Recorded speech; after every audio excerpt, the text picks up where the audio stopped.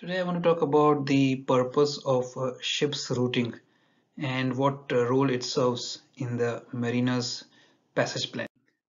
So the purpose of ship's routing is to improve the safety of navigation in converging areas and in areas where the density of traffic is great or where the freedom of movement of shipping is inhibited by a restricted sea room, the existence of obstructions to navigation, limited depths of water, or unfavorable meteorological conditions.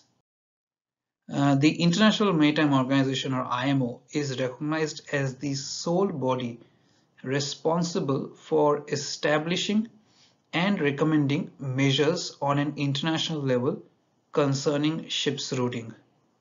National governments are responsible for decisions concerning ships' routing where schemes lie wholly within their territorial waters, but such schemes may also be submitted to the IMO for approval.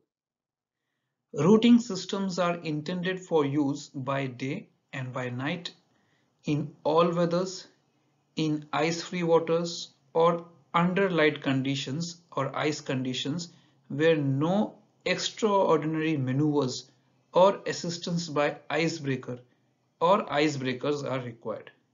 They are recommended for use by all ships unless stated otherwise.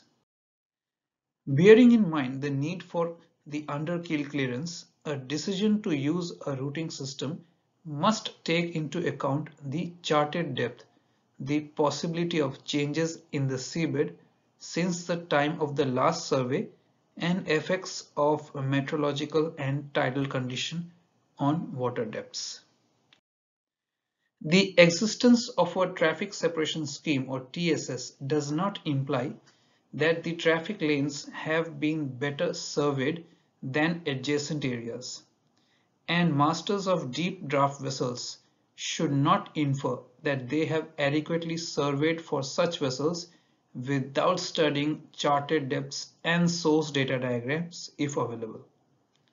Rule 10 of the Rules of the Road applies to all vessels in or near traffic separation schemes adopted by the International Maritime Organization, but does not relieve any vessel of her obligation under any other rule. Authorities establishing a routing system that is not adopted by the IMO lay down the regulations governing its use. Certain areas are designated to be avoided by certain areas established, for example, the area being inadequately surveyed or local knowledge being required to navigate in it.